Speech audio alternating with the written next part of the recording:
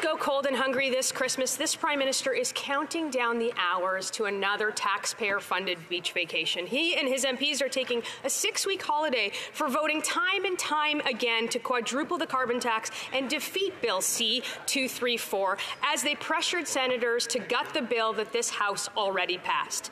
If they won't axe the tax today, why won't they come to work on Monday and finally take the tax off of farmers so that Canadians can eat this Christmas? Yeah.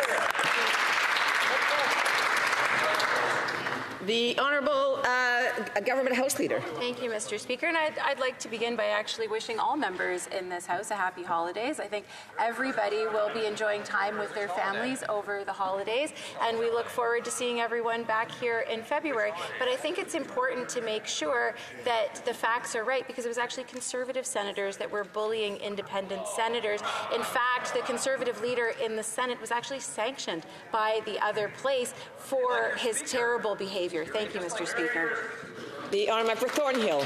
Speaker, we all know that the biggest bully in this House is the Prime Minister, and he is squashing any hope that Canadians had for getting relief this holiday season. They are doubling down once again on their plan to quadruple tax on gas, on groceries, on home heating, and on everything else. There is hardly enough money for food, let alone Christmas presents. 2 million people are eating in a food bank, families are left to skip meals, and children write Santa asking for warm boots rather than toys. Why do these Liberals insist on making Santa deliver the basic necessities instead of toys this Christmas? Yeah.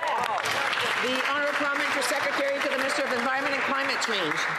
Thank you very much, Madam Speaker. I too would like to wish everybody in this House a Merry Christmas, a Happy Hanukkah, and a Happy Holidays, and a Happy New Year. And I also hope that the Conservatives come back willing to work in the new year. But, Mr. Speaker, Conservatives continue to take farmers for granted. Not only do they vote against Canadian farmers, they've also abandoned Ukrainian farmers, Madam Speaker. Ukraine is the breadbasket of the world, Madam Speaker, and time again, they've been given the opportunity to vote for the Canada-Ukraine Free Trade Agreement, and disappointingly, they voted against it every single time.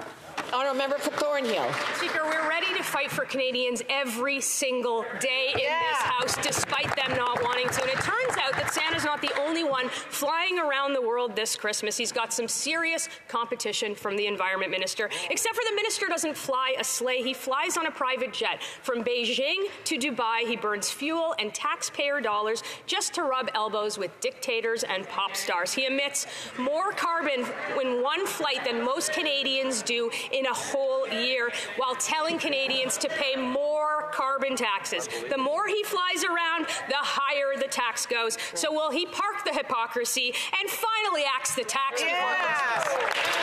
The Honourable Government House Leader.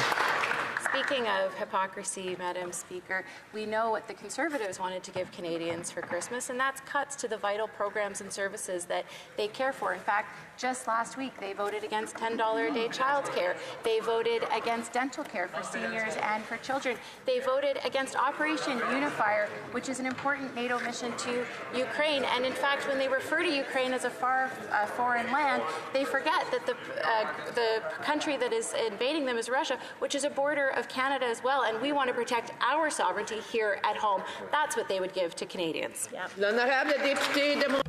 The Honourable Member for Montmagny.